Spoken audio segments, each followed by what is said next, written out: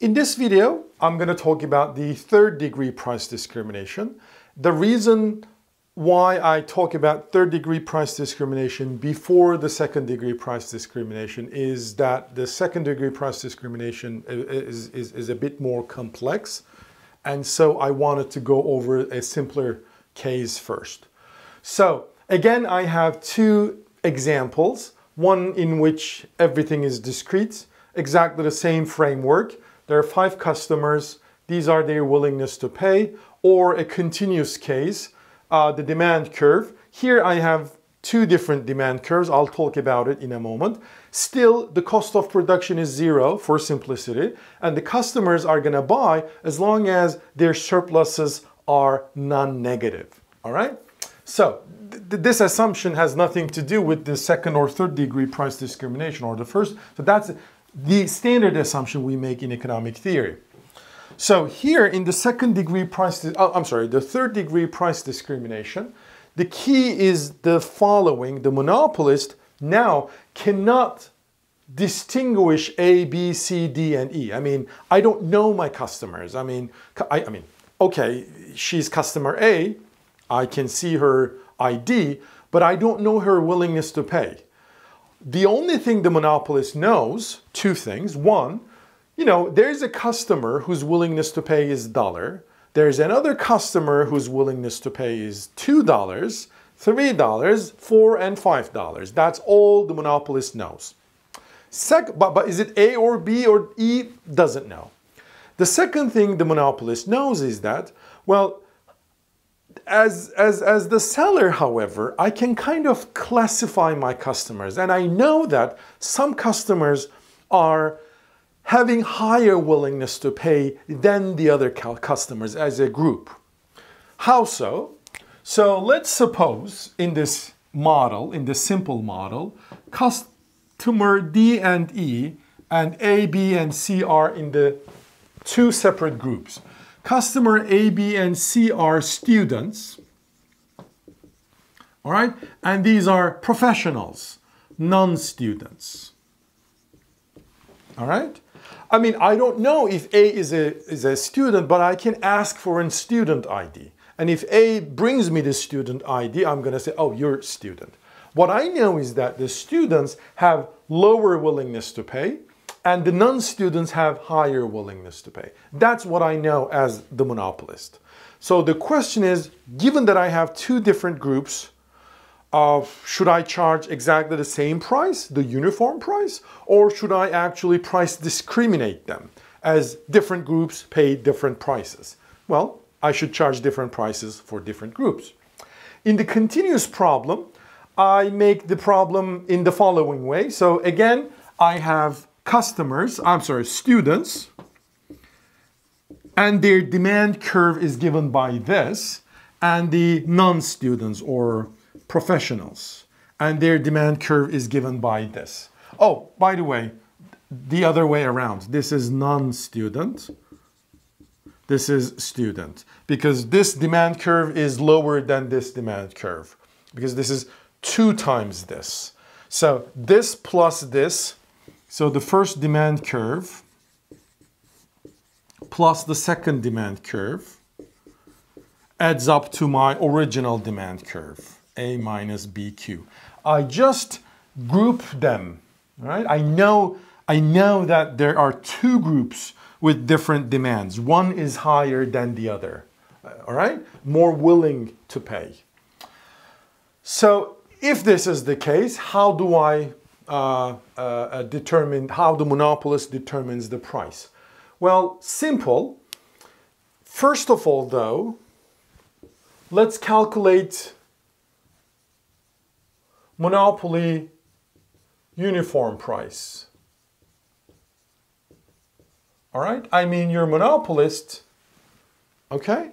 And you don't want to price discriminate.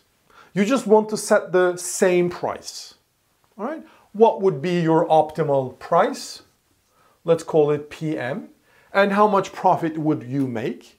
And then later, I am going to ask, can you achieve higher profit by discriminating the students and non-students? All right, so if you are a monopolist, what would be your price? So I'm going to solve the discrete case first and then the continuous case, all right?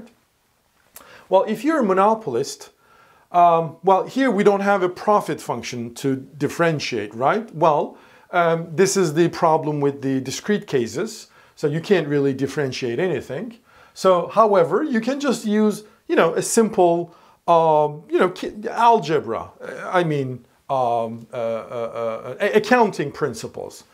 If the price, $1, well, there is no point of charging less than $1, right? Because if you charge, for example, 80 cents, all those 5 customers are willing to buy, but you're charging 80 cents. If you charge $1, still all 5 customers are willing to buy, so you're going to make clearly more profit. And by the way, if it is $1, this customer's surplus is 0. Is she going to buy it? This is the assumption. The customers will buy as long as their surplus is 0 or positive. All right? So, if the surplus is 0, the customer will actually buy the good. So, therefore, if the price is $1, 5 customers will buy it. So, the profit is going to be 5 times $1. So, it's $5. Okay, so if the price is, well, there's no point of charging a price, for example, $1.60. Because at $1.60, as long as it's higher than $1, customer A is off the picture. She's not willing to pay for this. So only B, C, D, and E will buy the good, all right? But if you charge $2 instead, higher price, you still have the quantity demand 4. So therefore you should charge 2, all right? Not less than 2 and more than 1. Charge exactly 2, because once again, the customers will buy as long as their surpluses are non-negative. So if the price is $2, 4 people are willing to pay, so it's 4 times 2, $8 is your profit. If the price is $3, once again, there's no point of charging price between 2 and 3. If the price is $3, 3 people are willing to buy, so your profit is $9. So it's increasing. Very good. If the price is $4, well, only 2 customers are willing to pay for it. And so profit is going to be 2 times 4, which is 8. It started declining. And so you know what? You found the optimal price. It's $3. And if the price is $5, only 1 customer is willing to buy, and the profit will be only $5. So you know what? The profit maximizing price is $3. And how many people will buy it? C, D, and E. So the quantity will be 3. And the profit of the monopolist is going to be $9. Or just 9. All right? Good. The question is, can you achieve more than that if you price discriminate? The answer is yes, you can. How? So let's determine student price and non-student price. Okay, so if the student price, let's call it PS, it can be, well, first of all, the student price is not going to be $4 or $5, right? Because these are non-students. Students cannot pay a price higher than $3. So the student price should be lower than 3. Student for non-students, price for non-students should be higher than 3, right? Well, first thing first. Well, if the student price is 1, again, charging price less than 1 has no point. So at least charge $1.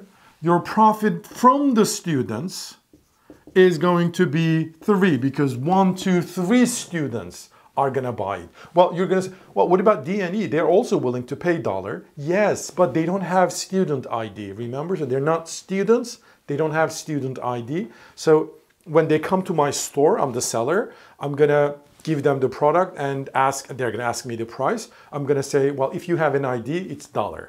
If it is not, well, whatever, all right? So for that reason, only 3 people will buy it. So I'm going to raise $3 of profit from the students. If the price for seller is $2, all right? Well, 2 students are able to buy it. And then what happens is that my profit is going to be 2 times 2, $4. And if the price is 3, my profit from the students is going to be 3 because only student C is willing to pay that much. So my profit from the students is maximized if I charge $2 for students. All right, what about non-students? If let's call it PN, the non-students price. Well, if it is, again, it has to be more than 3, right? I mean, if it is 3, okay, good thing.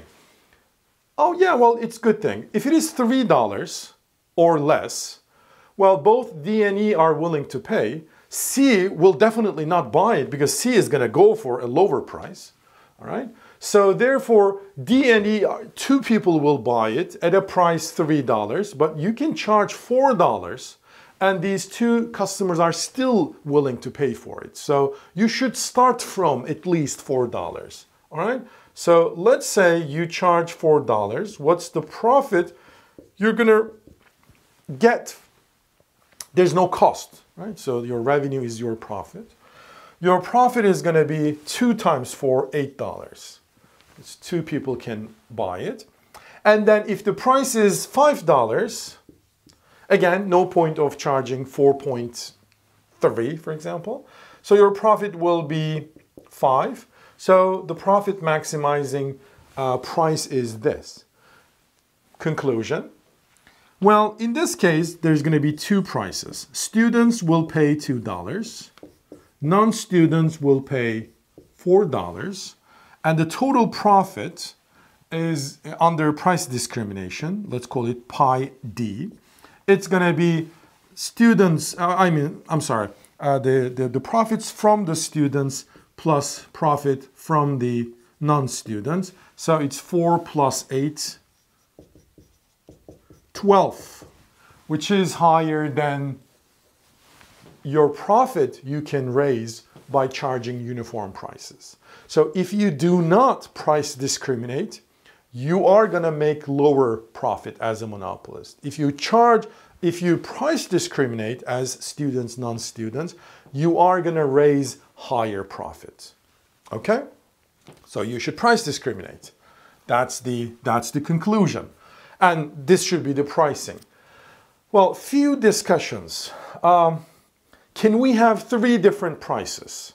No, because we have only 2 groups in this model, right? Students, non-students. I mean, who is the 3rd price for? I mean, who's going to pay it? You know, each group has only one and only one price because there's only one good, right? So the number of prices depends on the number of groups you have.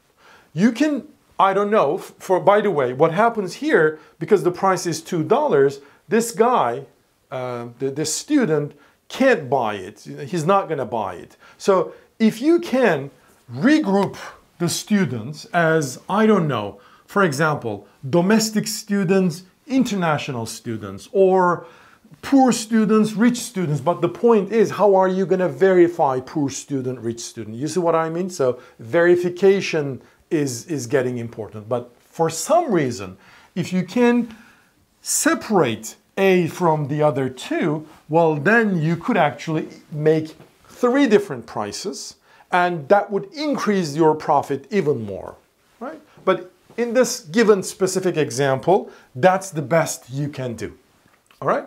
So here, do I have time? All right. So what happens to the surpluses and the deadweight losses, all right? So if you remember, the total surplus in this problem is 15. This is the highest monopoly can get. This is the size of the cake. What happens here is the monopolist producer surplus is 9, which is exactly equal to the profit. How do I know that? Well, it's $3, the price. Remember, the producer surplus is just the price because the cost is 0.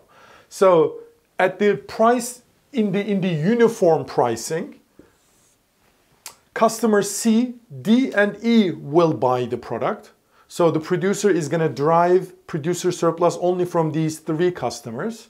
So each customer is paying the same price, uniform, remember, 3 each. So 3 times 3, 9. This is the producer surplus. What about the consumer surplus under uniform pricing? Customer A, she can't afford it, man. She doesn't buy it. Customer, because $3 is higher than her willingness to pay. Customer B, she's not buying it. Customer C, she's buying it. Her surplus is 0 though. Customer D, she's buying. Her surplus is 4 minus 3, 1. And customer E, she's buying. Her surplus is 5 minus 3, which is 2. So 3 is the consumer surplus. The total surplus under uniform pricing, so let's call it UU, it's 12, which is lower than the total surplus. Hence, the deadweight loss under uniform pricing, under the standard monopoly, is only 15 minus 12, 3 units. Now we have to have a lower deadweight loss here. Let's check. What is the producer surplus here? It's the total profits, which is 12. Why? Well, because the price for students is going to be 2. So these 2 guys will buy it. So the monopolist is going to get 2 price for 2 customers, 4. And the price for D and E is 4. Both of them will buy it. So 4 times 2, 8, plus 4, 12 is the producer surplus. Consumer surplus. Consumer A, she's not buying. Consumer B is buying, but her surplus is 0 because she's paying 2. Customer C is buying, she's paying $2, her surplus is 1. Okay, so 1 plus. Customer D is buying, but she's paying $4 and her surplus is 0. Customer E is buying and paying $4 and her surplus is 1. So the customer surplus is 2. Total surplus is 14. Hence, deadweight loss. The total surplus under discrimination, let's call it DDD. So deadweight loss under discrimination is 15, which is the total surplus, minus 14, which is the total surplus under price discrimination. So it's 1. So that's the deadweight loss if there is price discrimination. And that's the deadweight loss if there is no price discrimination but uniform. So therefore, price discrimination is more efficient. I'm going to continue with this continuous example in the next video. Okay?